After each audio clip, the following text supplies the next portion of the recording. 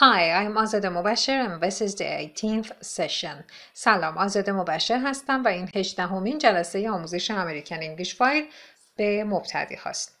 As you know, همونطور که میدونید, after each two lessons there is review. بعد از اینکه 2 درس کامل کتاب تموم میشه، یه درس دوره داریم. Lesson 5 and 6 are over. درس 5 و 6 کتاب تموم شدن.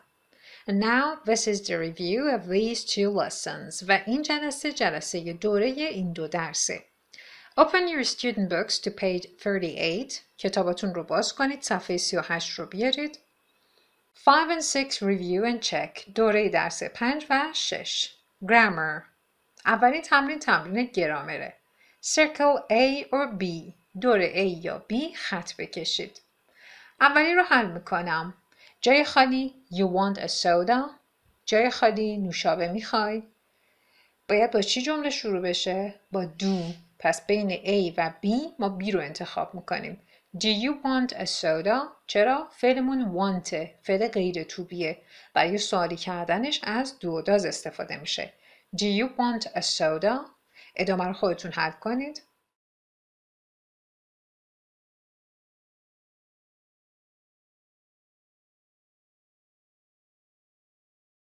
Okay, are you done?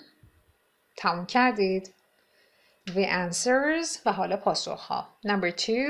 I جای خالی meat میشه A. I don't eat meat.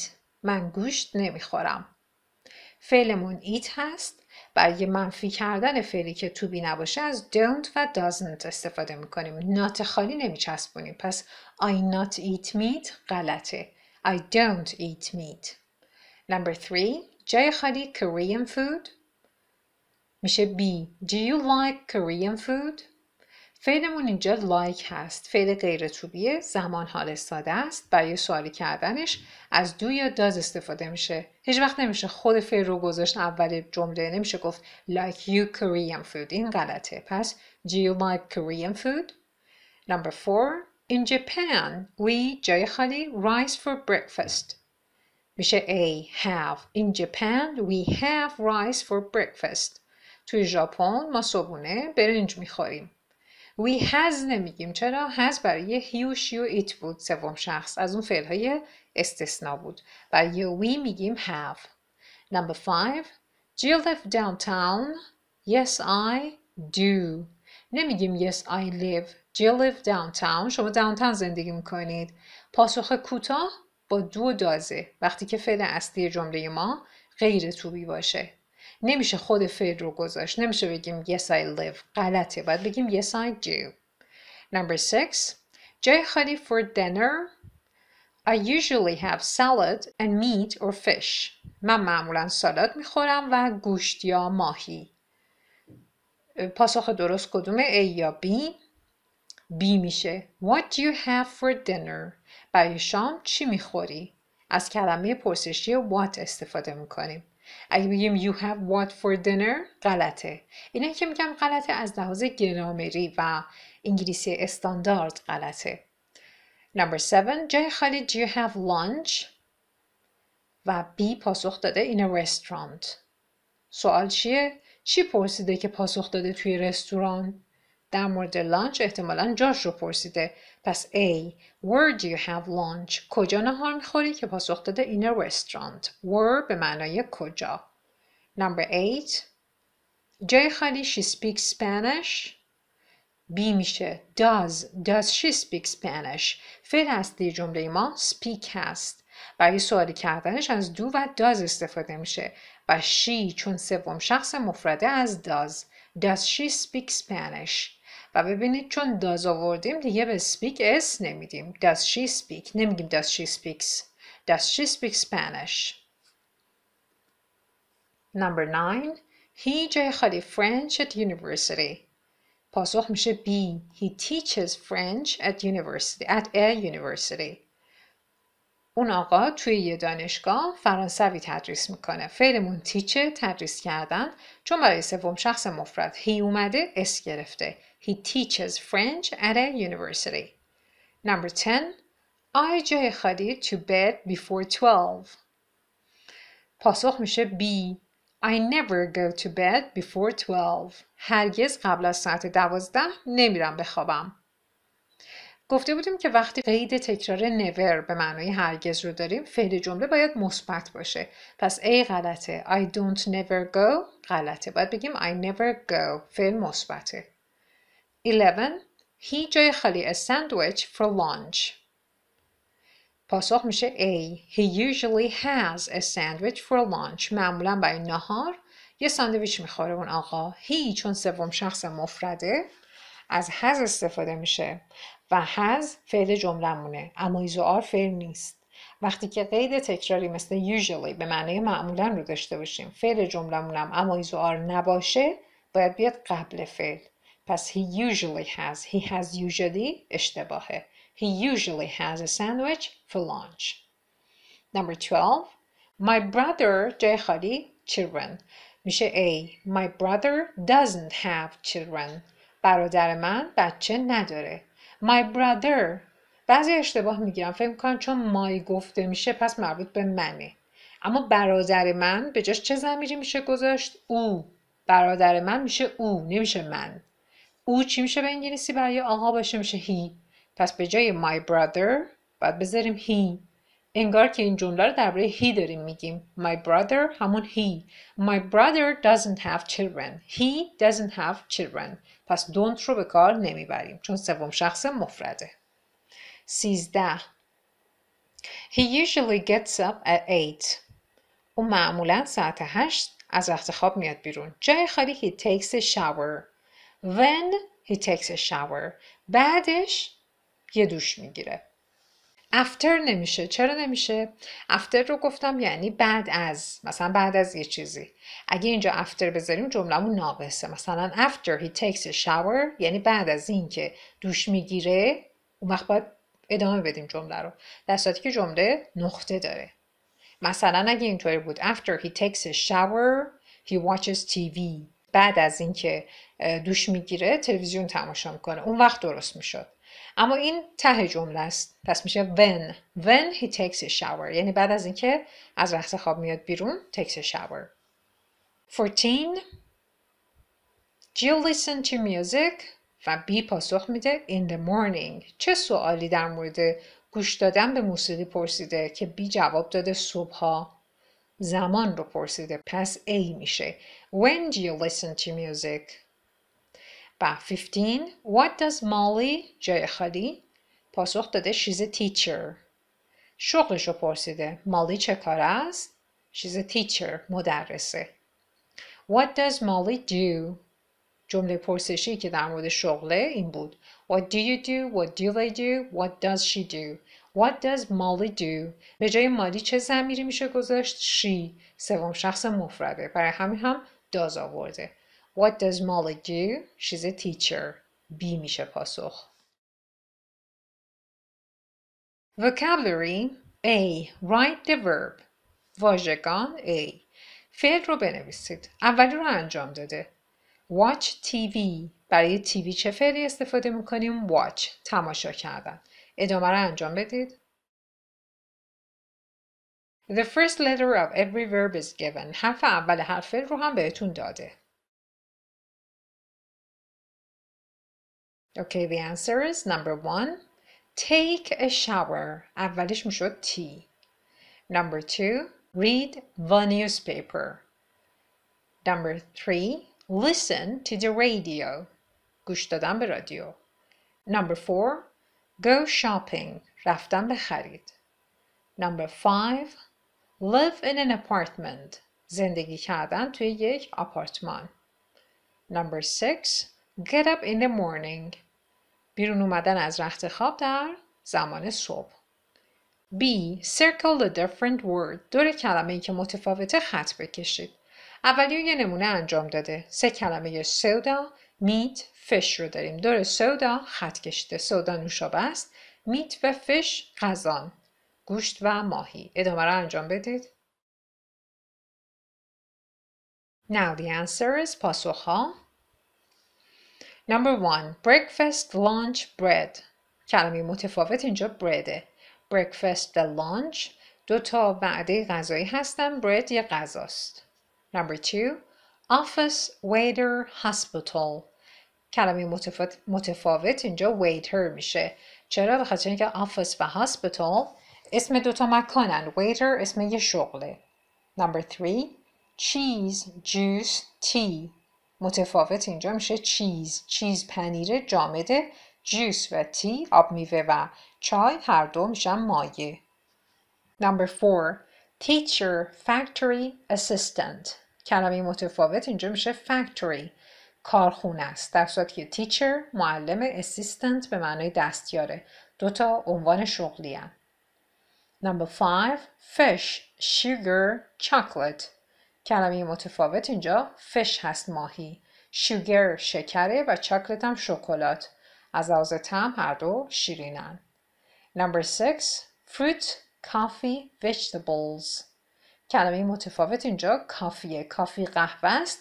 fruit میوه میشه و vegetables میشه سبزیجات. C. Write the times. زمانها رو بنویسید. The first one is done. اولی رو انجام داده. Quarter after 10. 1 بعد از 10 یا 10 یا 10:15 دقیقه. ادامهش رو انجام بدید.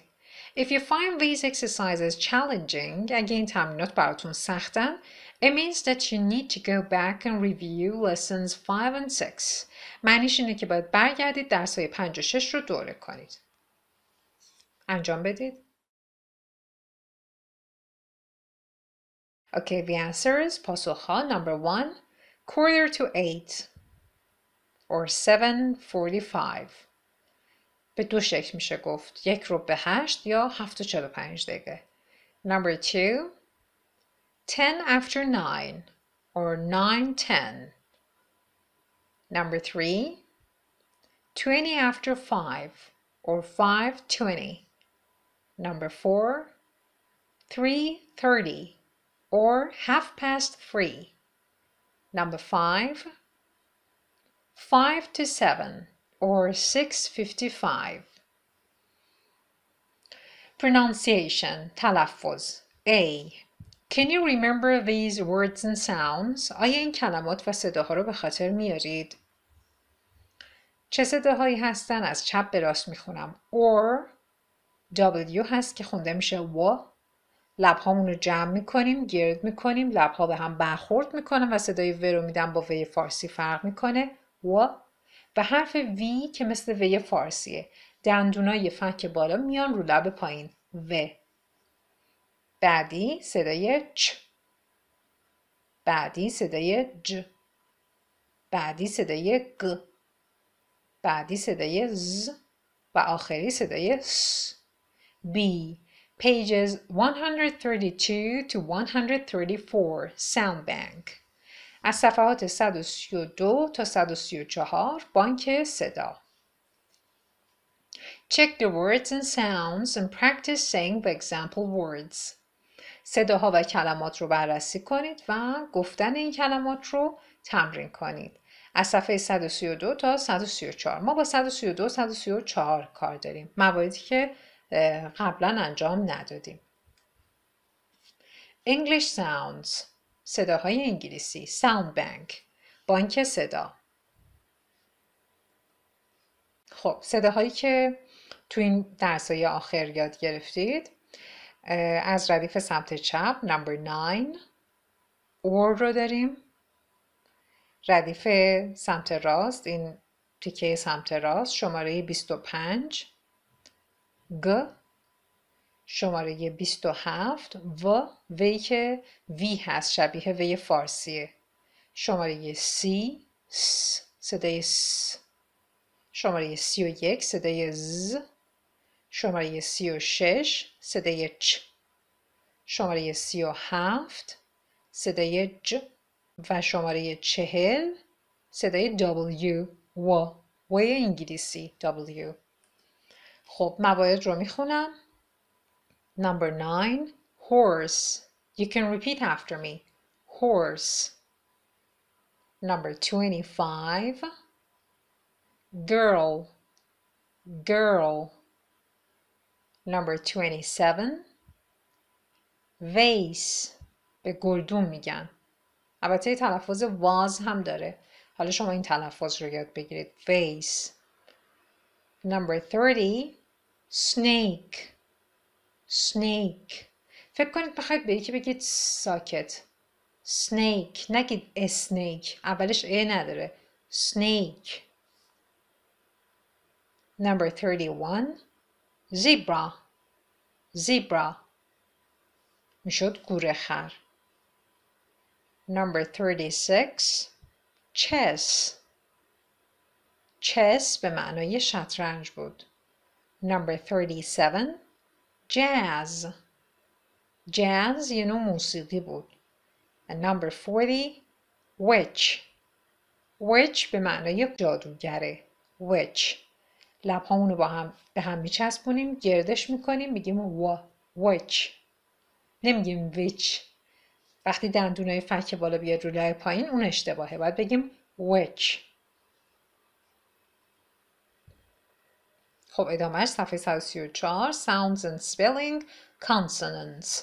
صداها و دیکته حروف بی صدا. Sound bank. بانک صدا. خب اینجا با چیا کار داریم؟ سمت چپ ردیف 4 حرف G. girl. چه چیزایی صدای گ میدن؟ همین G. گاهی اوقات دابله، دوتاییه، گاهی اوقات یه دونه است. مثلا go, green, big, blog. همه اینها G یه دونه بود و صدای گ میداد. اما توی eggs، جمع egg به معنای تخم مرغ، double G داریم، 2 G داریم، بازم همون صدای گ میده. ردیف 6 V. vase. چه چیزایی صدای و میدن؟ حرف وی تو انگلیسی و گاهی اوقات حرف F. مثلا TV, very, have, live, 7, 5. اینها وی بودن صدای و میدادن. استثناش چیه؟ of. با اینکه OF نوشته میشه خونده میشه of. یادتون باشه این رو اشتباه تلفظ نکنید. آف نداریم. کلمه‌ای که صدای آف میده دابل اف هست، به معنی آن آف، خاموش بودن، روشن بودن. آف اون خاموش بودنه صدای ف میده. ولی اینجا حرف اضافه است. آو خونده میشه. خب ستون سمت راست ردیف 3 چه چیزهایی صدای چه میدن؟ نگاه کنید. CH, TCH و گاهی اوقات تی خالی صدای چه میدن تو انگلیسی. وقتی CH صدای چه بده مثل children یا lunch. وقتی که TCH صدای چه بده مثل watch یا kitchen. زمانی که T صدای چه میده، البته به شرطیه که T بعدش URE بیاد، مثل picture.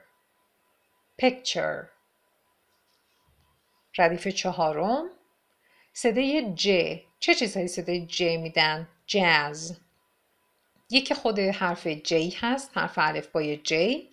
یکی هم وقتی که حروف D, G, E کنار هم باشن صدای J میدن.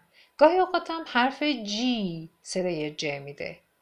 زمانی که حرف J صدای J میده مثل Japan, juice, job.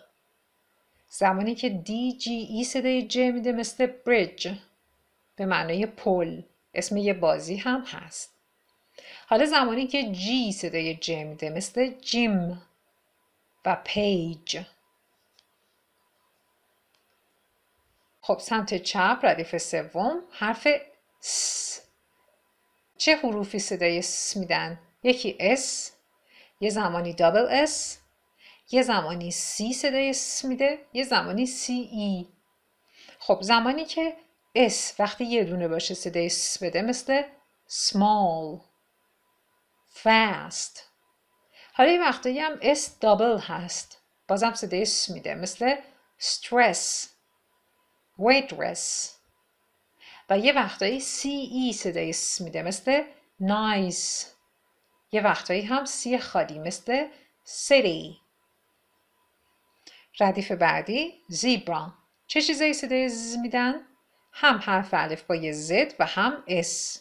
حرف الفبای Z مثل zero صدای ز میده. برزیل این هم صدای ز میده. حرفای اس مثل bags جمع که بسته میشه. cars یه وقتی هم جمع نیست، مثلا husband به معنی شوهر. easy به معنی آسون. حالا ستون سمت راست اولی W حرف وی که لب قنچه میشه. چه چیزایی این صدا رو میدن؟ خود W زمانی که W با H باشه و گاهی اوقات هم حرف O. زمانی که W خالی صدای و میده مثل watch 20 word re. زمانی که WH صدای و میده مثل what white were. و زمانی که او صدای و میده مثل one عدد 1 one. وی فارسی تلفظش نمی کنیم، وی نیست، وی دبلیوه، یعنی لبها قنچه میشن. one. Okay, let's go back. برگردیم. C. Underline the stressed syllable. زیر سیلابی که استرس داره خط بکشید.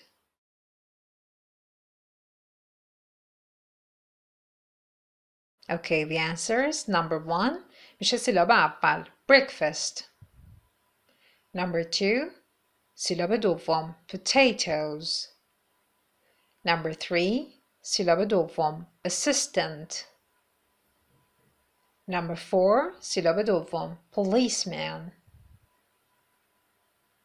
Number 5 سیلاب اول usually.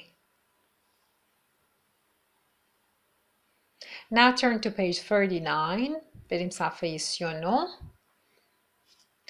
Can you understand this text? آیا این متن رو درک می‌کنید؟ می‌فهمید؟ A. Read the text and complete it with footwords from the list. این متن رو بخونید و با کلماتی که از لیست انتخاب می‌کنید تکمیلش کنید. کلمات لیست چیان؟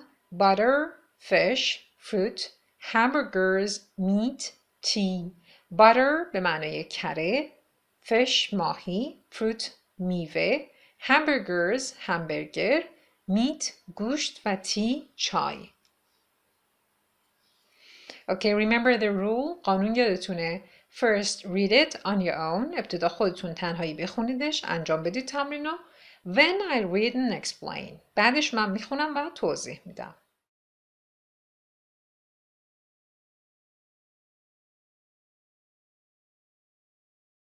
Okay, are you done?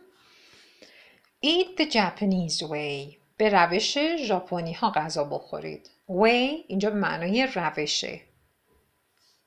Doctors say that the traditional diet in Japan and other Asian countries is very healthy. پزشکان میگن مدل سنتی غذا خوردن در ژاپن و دیگر کشورهای آسیایی بسیار سالمه. کلمه دایت شاید قبلا شنیده باشید. بعضی فکر میکنن فقط معنی رژیم میده. اما منظور رژیم غذایی روش غذاییه. لزوما رژیم برای لاغری و چاقی نیست. مدل غذا خوردن، سبک غذا خوردن شما میشه دایت شما. is very healthy. healthy میشه سالم. به خاطر اون وایی که آخرش میاد و اون ای که تلفظ میشه healthy، فکر نکنید به فارسی ربط داشته باشه بشه سلامتی. ربط به سلامتی نداره. healthy یه صفت به معنای سالم. خب ادامهش. Why is it good for you? چرا براتون مفیده؟ حالا چرا روش غذا خوردن ژاپنی ها برای شما مفیده؟ In Japan, people eat a lot of fruit. جای خالی اول میشه fruit. توی ژاپن مردم کلی میوه میخورن. And vegetables, rice and fish. همچنین سبزیجات، برنج و ماهی. They don't eat a lot of red meat. خیلی گوشت قرمز نمیخورن. جای خالی دو میشه meat. Butter or cheese. پس میشه they don't eat a lot of red meat, butter or cheese. یعنی خیلی گوشت قرمز و کره و پنیر نمیخورن. This diet is very good for your heart and people in Japan live longer than in other countries. این روش غذا خوردن، این دایت برای قلبتون خیلی خوبه، خیلی مفیده. و مردم ژاپن live longer than بیشتر عمر میکنن از other countries از کشورهای دیگه. live زندگی کردن، longer میشه طولانی تر، بیشتر، than یعنی از. پس people in Japan live longer than in other countries. مردم ژاپن طولانی تر از بقیه کشورها، طولانی تر از مردم بقیه کشورها عمر میکنن. How to eat like the Japanese people and live a long life. حالا چطور مثل ژاپنی ها غذا بخوریم و عمری طولانی داشته باشیم. Eat rice with every meal. با هر غذایی، با هر وعده غذایی برنج بخورید. People in Japan eat rice plain. مردم ژاپن برنج رو plain میخورن. plain یعنی ساده. With no butter or oil. یعنی کره یا روغن بهش اضافه نمی کنن. Eat a lot of vegetables every day. هر روز کلی سبزیجات بخورید. Drink green tea. Don't drink soda. چای سبز بنوشید، نوشابه ننوشید. سودا نوشابه است. Eat a lot of fish. کلی ماهی بخورید. Don't eat a lot of red meat. خیلی گوشت قرمز نخورید. For example, hamburgers. مثلا همبرگر. Eat on small plates. توی بشقاب‌های کوچیک غذا بخورید. Make your meal look beautiful. یک کار بکنید که وعده غذاییتون خوشگل به نظر بیاد. Don't hurry your meals. با عجله غذا نخورید. B. Do you eat the Japanese way? آیا شما به روش ژاپنی ها غذا میخورید؟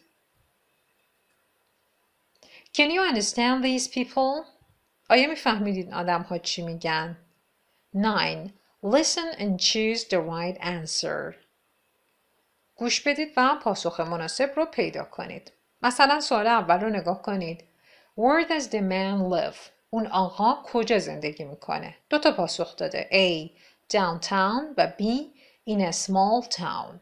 خب گوش کنید این تیکه رو. 3.9 1. Do you live near here? Yes, I do. I live downtown. خب اون آقا چی گفت؟ گفت I live downtown. پس پاسخ اولی میشه A. حالا ادامهش رو گوش بدید و انجام بدید. 2. Do you have a big family? Yes, I do. It's me, my husband, our son, 2 daughters, and a cat. 3. Do you want a soda? No, thanks. I don't drink soda. Okay. I have tea and orange juice too. Oh, I like orange juice. Great. Here you are.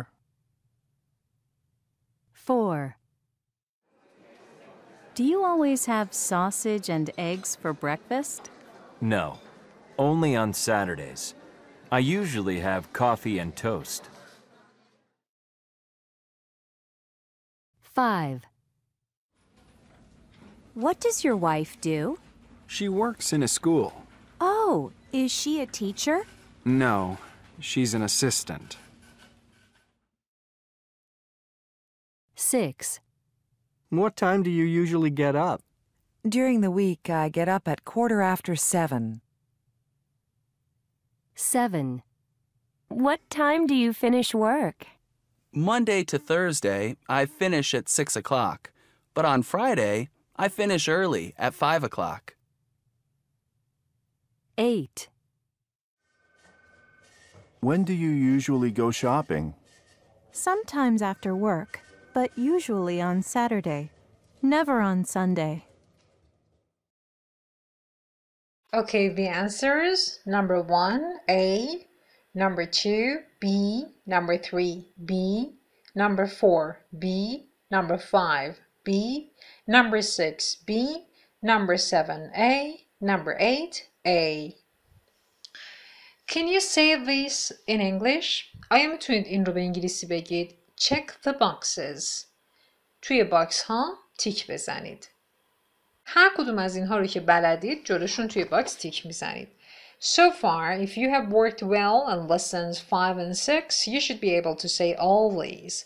تا اینجا اگه روی درس 5 و 6 خوب کار کرده باشید باید بتونید همه اینها رو بگید. Okay, number 1. Can you say what you do? اگه بلدید باید بگید yes I can و تیک بزنید. آیا میتونید بگید شغلتون چیه؟ Can you say what you do? Number 2. Can you ask what other people do? آیا میتونید بپرسید که دیگران شغلشون چیه؟ مثلا بگید what does he do یا what do they do? Number 3. Can you say what you have for breakfast? میتونی بگی صبحونه چی میخوری؟ Number 4. Can you say what people eat in your country? آیا میتونی بگی که مردم توی کشور شما چی میخورن؟ Number 5. Can you ask and say what time it is? آیا میتونید بگید الان ساعت چنده؟ آیا میتونید از دیگران بپرسید ساعت چنده؟ Number 6. Can you say what you do on a typical day? آیا میتونید بگید که توی یه روز عادی چه کاری انجام میدید؟ Number 7. Can you ask about other people's days? آیا میتونید از دیگران بپرسید که در طول روز چه کارها میکنن؟ در مورد روزشون، اینکه چه کاری در طول شبانه روز انجام میدن ازشون سوال بپرسید. Okay, now that you have finished 2 lessons, حالا که 2 درس رو تموم کردید, you can do the tests too. میتونید تست های مربوط به این 2 درس رو هم انجام بدید. توی ویدیوی معرفی نرم افزار امریکن فایل نحوه استفاده از اون برای تست ها رو توضیح دادم. حتما انجامش بدید. Short movies, the life of a chef. Watch and enjoy the movie. فیلم کوتاه، زندگی یک سرآشپز. این ویدیو رو تماشا کنید و لذت ببرید.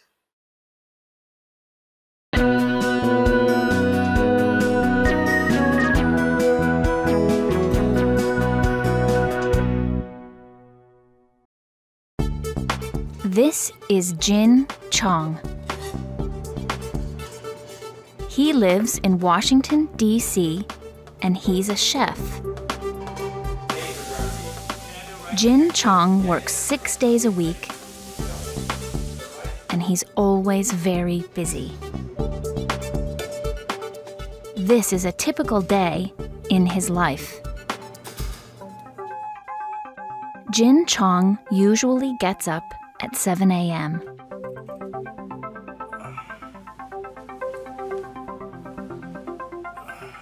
He stretches and gets dressed.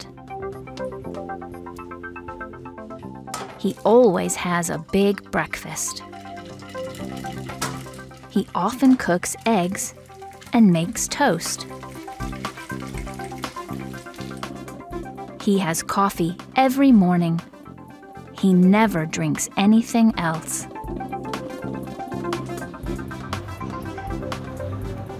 Jin Chong leaves the house around 8 a.m.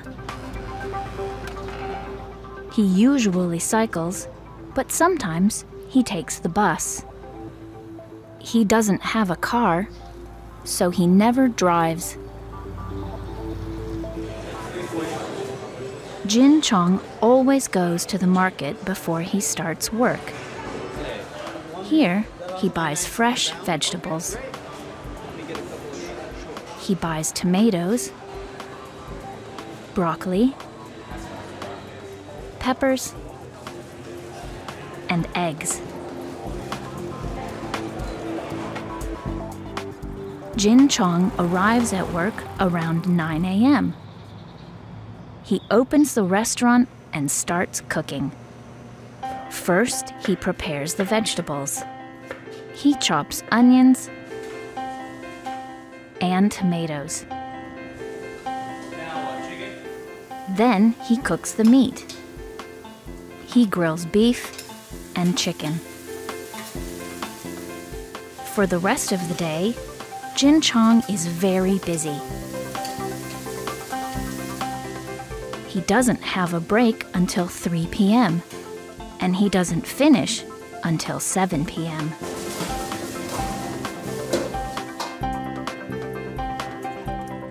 When he finishes, he goes home, prepares his dinner, goes to bed. He rarely stays up late. In fact, he usually goes to bed around 9 p.m., so he's ready for another busy day tomorrow.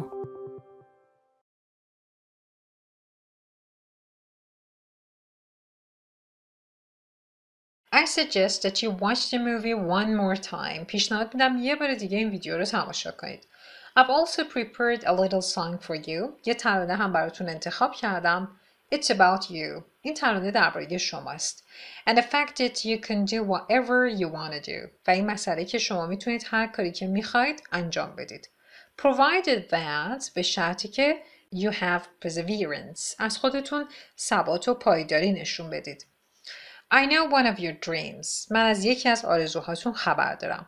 You want to see a day when you're really fluent in English. میخواید یه روزی رو ببینید که انگلیسیتون عالی شده.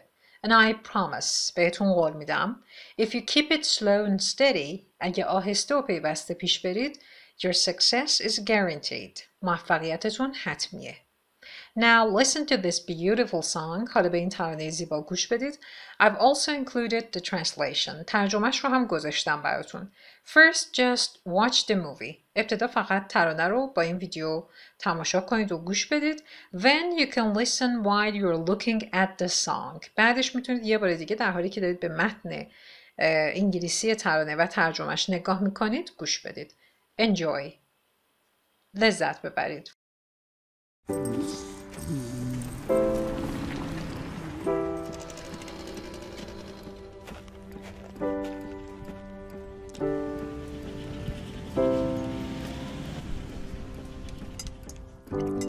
Why does life sometimes feel so wrong? Like running in circles and you don't belong.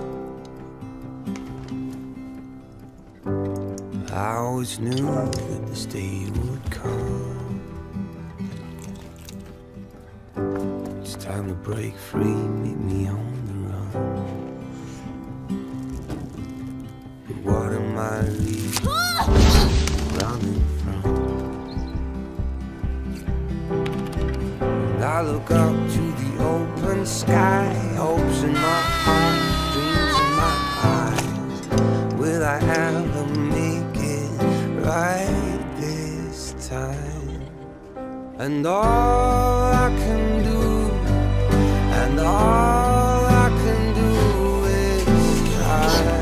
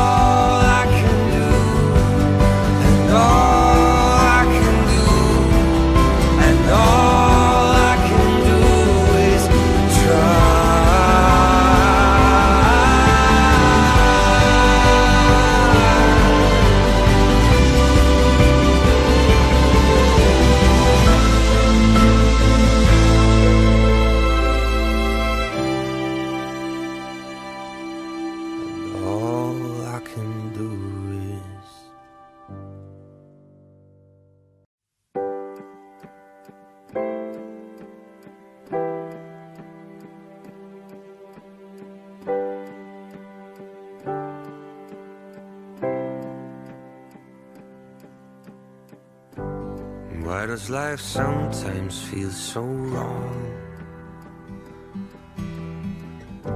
Like running in circles and you don't belong. I always knew that this day would come. It's time to break free, meet me on the run. But what am I really running from? And I look up to the open sky, hopes in my heart, dreams in my eyes. Will I ever make it right this time? And all I can do, and all I can do, and all I can do is try.